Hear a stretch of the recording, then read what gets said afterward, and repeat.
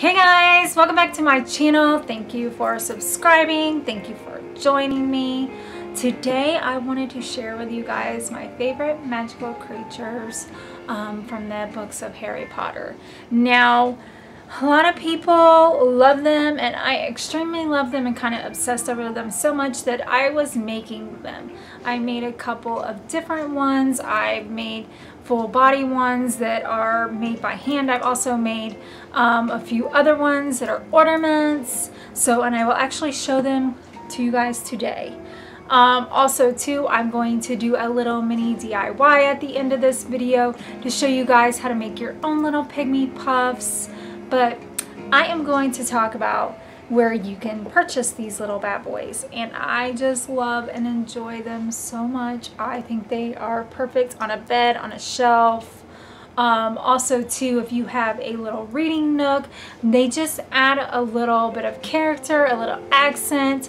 I extremely enjoy my baby pygmy puffs, guys. I love them. So let me go ahead and show you.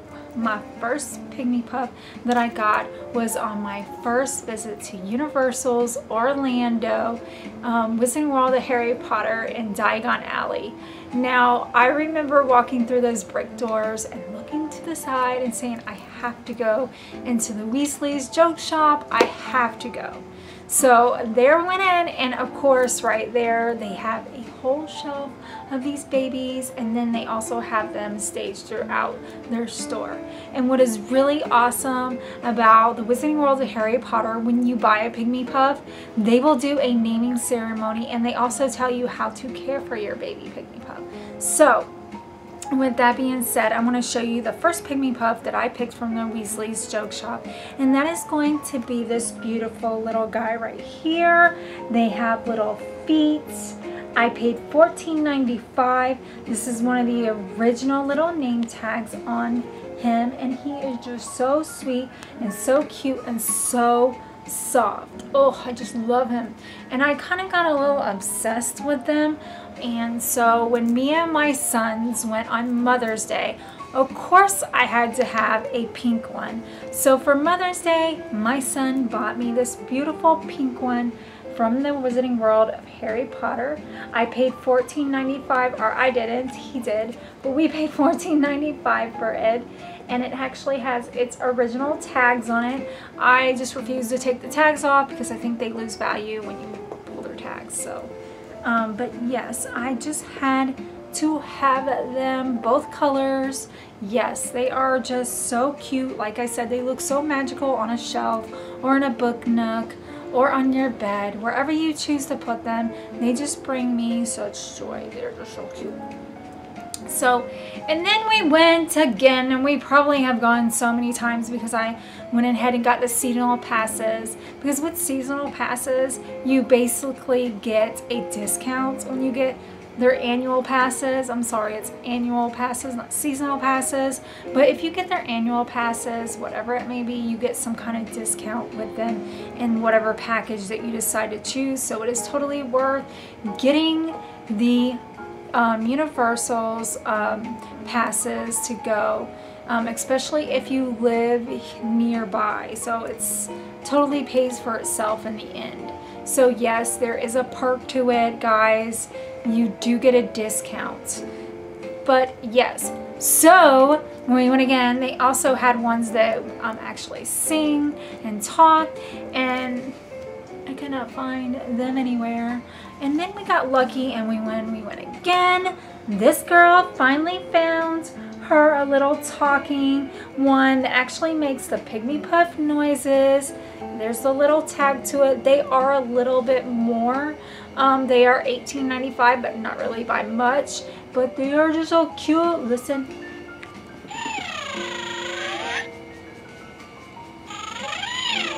They are just so precious and special. And of course, I had to get a purple one because that's my favorite color. So yes, $18.95, guys.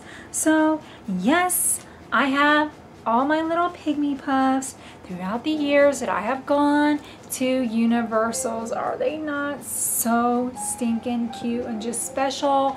And I love them. Yes, and they also have like this huge one that you could buy, and I think it's like $35 for it. They have it in pink, they have it in purple, they have all sorts of products for the Pygmy Puffs there. I also ended up picking up keychain, and unfortunately my little Wolfman guy, and that was his name because he did get the naming ceremony, he is the baby one. He's a little dirty because he is on my everyday keychain, you guys, but they do have tiny ones for your keychain that look like this. I'm sorry for him being dirty. And they also have their little official tags that say Wizarding World of Harry Potter on them. I don't know if you could see that or not, but yes, they are just so extremely cute to carry on your keychain. It makes it kind of like a little bit of magic that you're carrying with you every day. And I had seen, because I just love Cherry Wallace. If you have not subscribed to Cherry Wallace, you are totally missing out if you are a big Harry Potter fan, because she just is so amazing. Her and Victoria McQueen, I absolutely insanely love them. But anyway, she did her little Christmas gifts, and of course for 2019, and this beautiful Noble collection Pygmy Puff was on that Christmas list, and I had to have this beautiful violet purple one. They also offer it in a pink. It is just so cute, and he is only $14.95. He has the cutest little faces, guys. Like, yes, so cute little feet, and they're kind of little legs to them. They're so absolutely adorable. Has these beautiful purple eyes, because I am a big purple fan, and this could be good for any Harry Potter fan or any girl that loves her a purple little Pygmy Puff. So yes, love it. $14.95 Noble collection, and like I said, they also have a pink one too, which I'm gonna get eventually. So anyways, guys, I also love to make Pygmy Puffs. I have a couple here that I made for my tree. And I used polymer clay. I used a styrofoam ball and boa, and this was the result. Let me blow back. Let me go ahead and blow that back for you so you guys can see the face. I baked, I painted him, I gave him little feet as well, and a little string to tie him on the tree. And I actually put this on my Harry Potter tree, and then when they're not on my Harry Potter tree throughout the year, I also place them on my shelves as well. So I have like loads of these beautiful Pygmy Puffs all over my little crafty Harry Potter room. I also have a pink one that I made the same way. You guys, how cute and sweet is he? I am just obsessed with these little creatures. I don't know what it is about them. Yes, so sorry, a little crazy about them. So I thought at the end of this, I would just give you guys a really quick little way that you can make your own little Pygmy Puff keychain, or you could actually change out the little hardware that's on it, and you could make it into something, whatever you'd like to make it into. So I'm going to go ahead and show you guys how to make. Okay guys, so let's start with this DIY to make these Pygmy Puffs. I'm going to show you a few things that you're going to need, or if there's anything else that you like to use, that's fine too. This is what I use. I go ahead and I pick between which one I want, as in these little polymer clays. They're pretty inexpensive for a pack. I got some for $2.69, $2.49. There's a Sculpey Bake Shop. It's oven baked clay.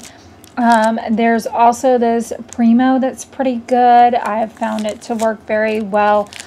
So it'll just depend on your preference.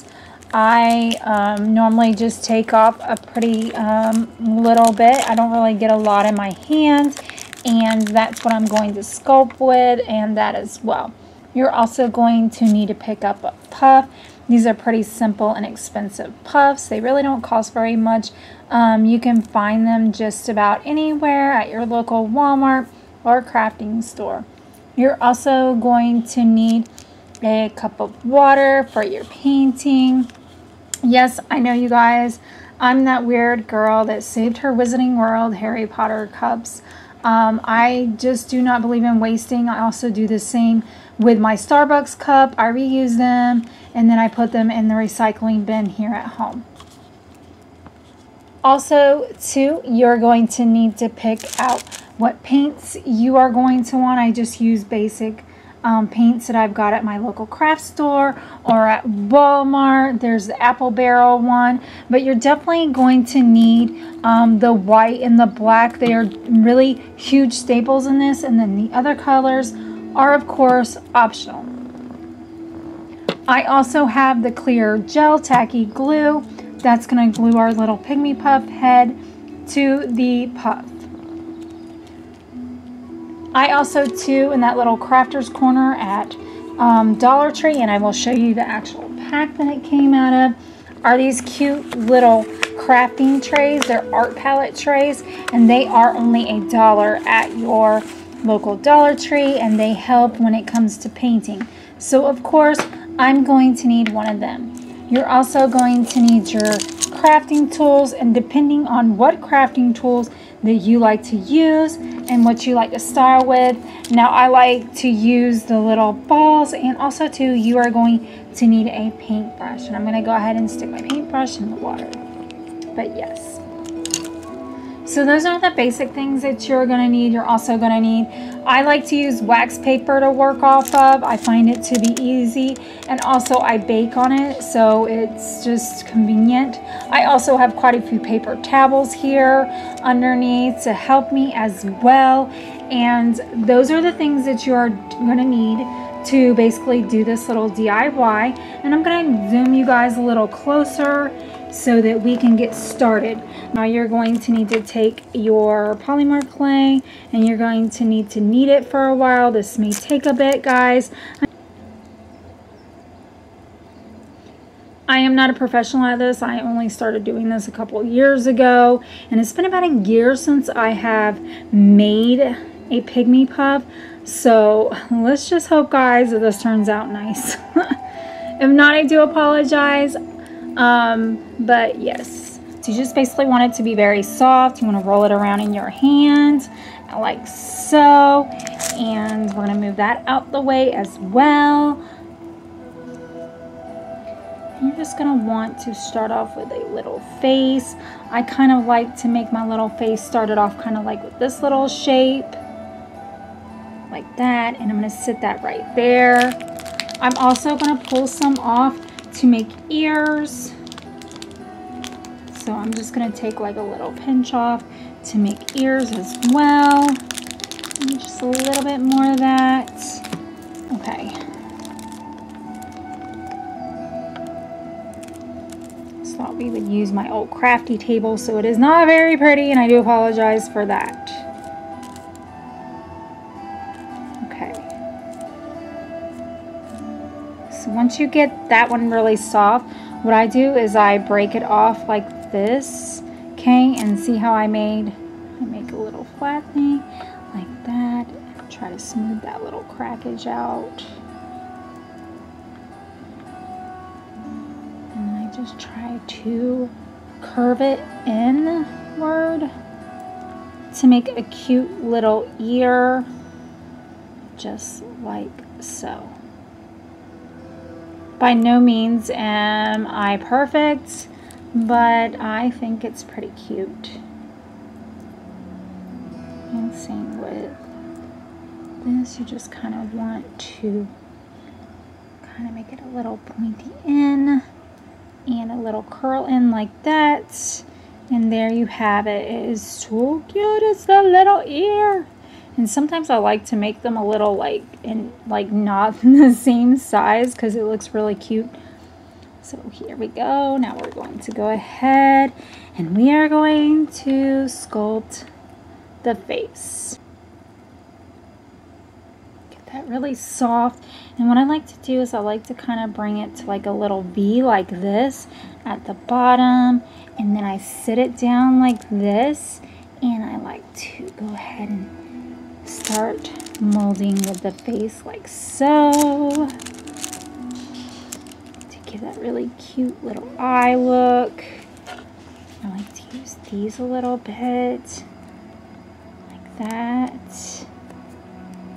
Yes, that's turned out so cute. Can you guys see that?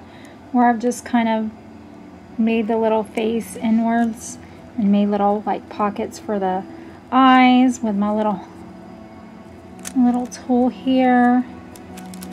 And then I go ahead and I take one of these and just like so, and make a little, move that out of the way. I will make a little V and another V, and then I will make the little, and then I will take, I like to use this kind of little end, and I will try to make a little mouth. Like that.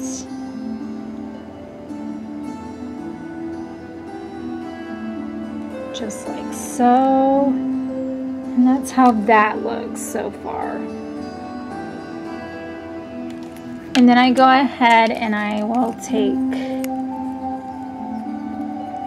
this part of this little crafty knife that it gives you with your moldy stuff, and then I will start making hair. By no means am I perfect, but I really love the texturing to it because it just makes it look even more dimensional. And just, yeah, I love it. Love doing this. The hair is probably my favorite part because I feel like I am just giving it its little cute look. Oops. It is really hard to do this on camera, guys, so I'm sorry if this is not looking, you can't see, or if I'm just not showing you properly. But you see the texturing that I just did, and that I will do that all over on this side as well.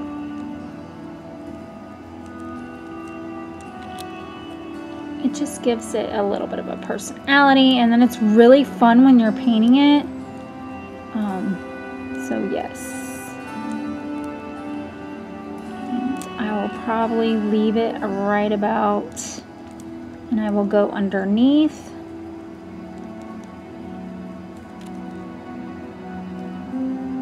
Make it look like it's a furry little face.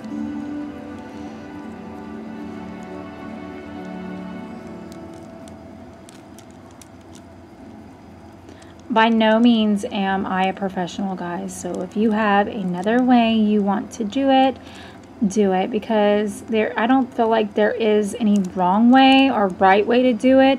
It is how you want to make your own little creation, and this is just how I love to make mine.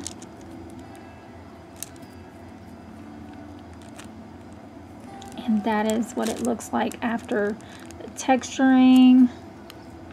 And then you add the little ears on like so, and I just kind of like smush them in there, and sometimes I will play with them. See how it's on there? Now you can make them big, you can make them little, you can make them look a little Shrek. Somebody told me they looked a little Shrek, but once you put them on the poof, it just makes more sense. And that's how you do that little face right there. Okay, so after texturing, and when you're happy with your texturing, like there's a few more areas I want to get to by the nose, and then also to underneath for me. And when you're happy with your little texturing, you can go ahead and, like I said, I use these. They come from like any kind of crafting store where you're making dolls or anything like that. And you basically just go ahead and you would press it on into your clay like that. And then I try to like mold around it a little bit, so it looks like that.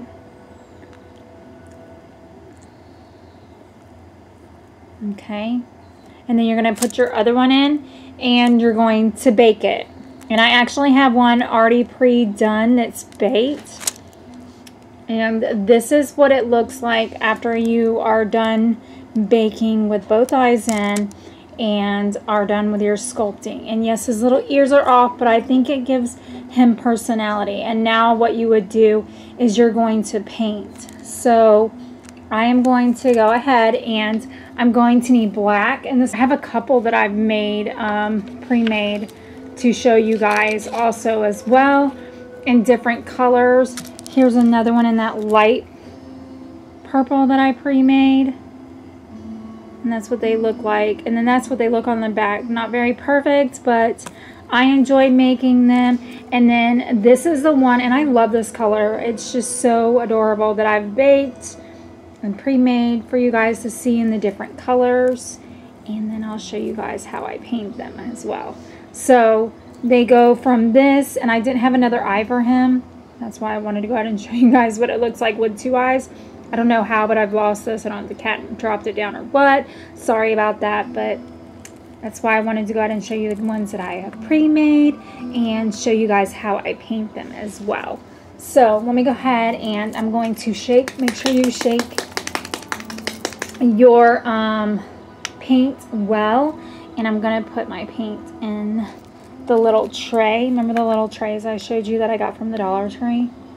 I'm just going to put, you don't need a whole lot for these. I'm going to put a little of that. I'm also going to put my white in, because I love to do a lot of texture looks with the white. And like I said, you can do anything that you feel that you want. Wow, my white is not wanting to come out. There it goes. You can do anything that you want when it comes to painting. You can texture them. You can do it, like I said, be artistic with them. You do not have to stick with what I'm doing. You don't have to stick with what anybody else is doing. Do what you feel is right for you, because in the end, this is your creation. It's not somebody else's.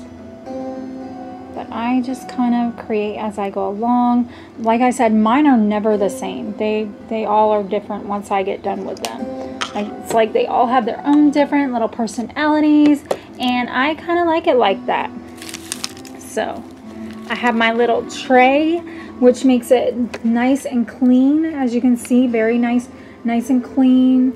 You know, it helps to have that. I also like to put a little red, because just in case I want to use pink, I can make my own pink with the with just a little bit of the white and a little bit of the teal, and make kind of a pink.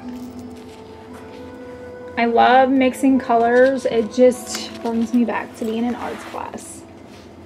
Okay, so I'm gonna go ahead, and you're gonna need your paper towel as well. I'm sorry if this isn't really good filming. I'm still new at filming.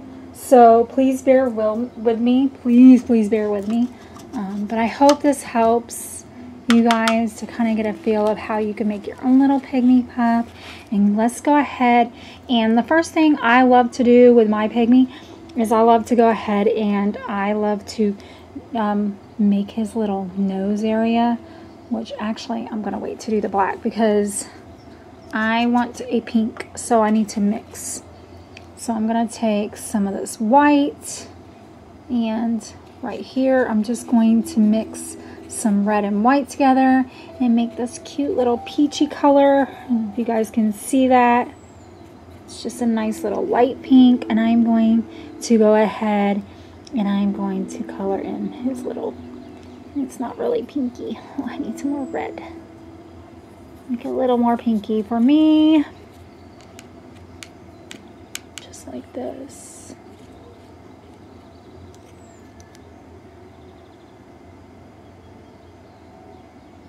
You just kind of fill in the little spot that's there, right there, just like that. And then I'm going to rinse that out, show you what it looks like after I paint it. Not perfect, guys, but like I said, it's your creation. You do not have to be perfect. I'm going to get a little black on here because I want to go ahead and I want to do the little lining, which is right here right here. And my little line going down there and there. And then I did a little smudging. Remember, there's nothing you can't fix. So I will try to fix that. I never knew I'd be so nervous doing this on here, but yeah, that's the little face. Not perfect, but my little creation. And that's what it looks like when you get that part done. And this is where I kind of have a little fun. So I think I'm going to do a little teal. So I'm going to go with a teal right now, and I'm actually going to go ahead and I am going to give a little bit of fun around the eyes. And you do not have to do this. You can leave your little pygmy bare. I just like to have a little fun. Just a little. See that? And then I'm going to go around this way. You can do whatever you want with yours. You can give yours patches. You can give whatever kind of fun you like to. I kind of like to just play around with it and just give it different textures and looks. And I think it's fun to explore when you are crafting. And that's his little face. Oh, he's so cute already. And then I'm going to use, after I clean my paintbrush really good and dry it, you definitely want to be dipping, cleaning, and drying because you don't want to mix everything.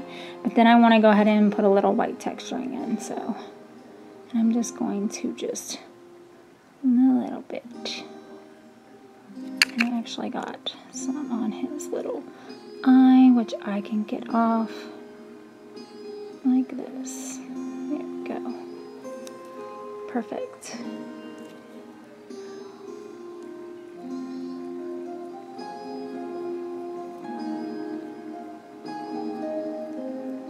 I hope you guys are enjoying this video because I have never done this before, but that's what my little pygmy looks like with the texturing. And I noticed at the bottom his little mouth needs to be a little wider on one side, so I'm going to go ahead and I'm going to fix that. I have not done this in like a few years, guys, so oh, there we go. Widen it just a bit. There we go. And then kind of come underneath it because I already made an indentation for the mouth underneath, so that's what it looks like. Now we're going to put a little bit that pinky peach into the ears to give it some texture, and I may add a little white. So let's see how that turns out and looks, guys. Just like that. Nothing big and spectacular, just a little simpleness.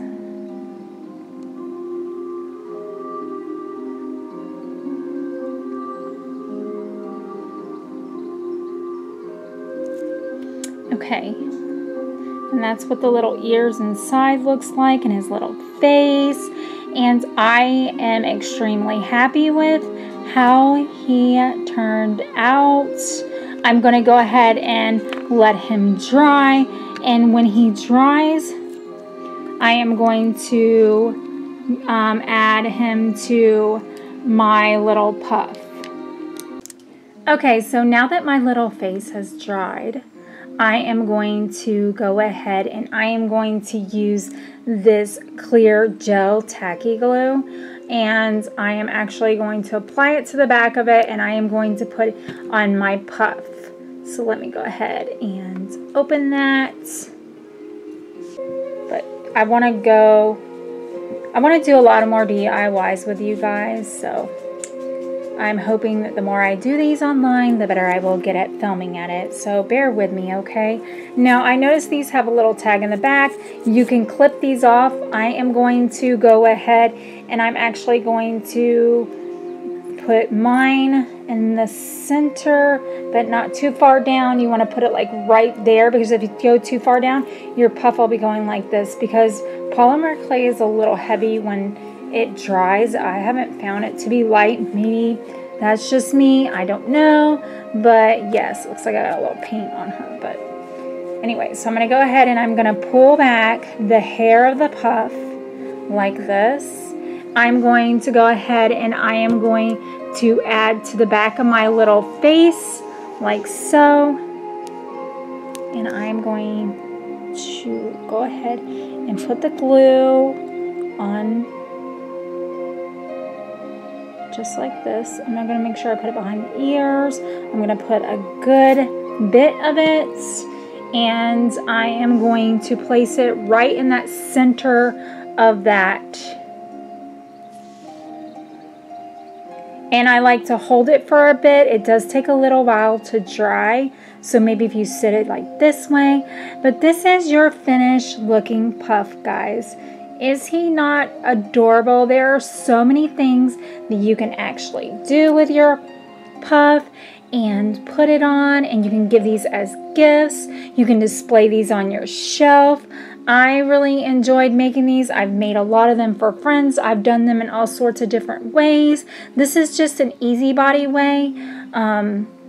So there's all sorts of ways you can make your own little puffs and give as gifts to your friends and family, or just keep for yourself. I hope you guys enjoyed this little DIY, and I am hoping to make more for you guys. Let me know in the comments if you'd like to see more DIYs from me. Subscribe, like, and share, guys. Thank you so much. You have a great day.